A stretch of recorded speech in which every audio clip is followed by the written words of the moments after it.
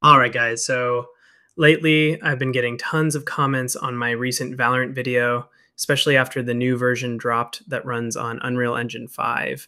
Most of you were saying the same thing. Bro, my internet's slow. Can you upload a compressed version? And honestly, I get it. Not everyone's sitting on fast Wi Fi or unlimited data. So, yeah, in this one, I'm showing exactly how I compressed the latest Valorant build into parts, easy to download and set up even with limited internet. First off, I go into my C drive, open up the Riot Games folder where Valorant is installed, and yeah, just check the size. 24.6 gigs only. That honestly surprised me because the older version was like 50 plus gigs. Looks like with the move to Unreal Engine 5, they've optimized it a lot. Huge win right there. Now, since you guys kept requesting the compressed build, here's what I did. I right-clicked the Valorant folder, added it to a new archive using WinRAR.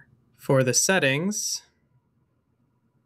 compression method, fast, dictionary size, 128 kilobytes. Then in the split to volumes option, I chose 2 gigs from the dropdown. So basically, it splits the full game into 2 gigs parts. And in total, I got 11 files.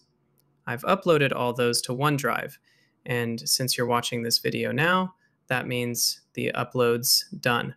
And all the Google Drive links are below in the description. Just scroll down and grab them. There are 2 Google Drive folders.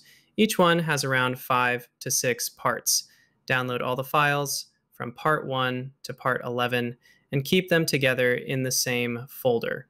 Once done, just right-click on part 1 and choose Extract Files using WinRAR.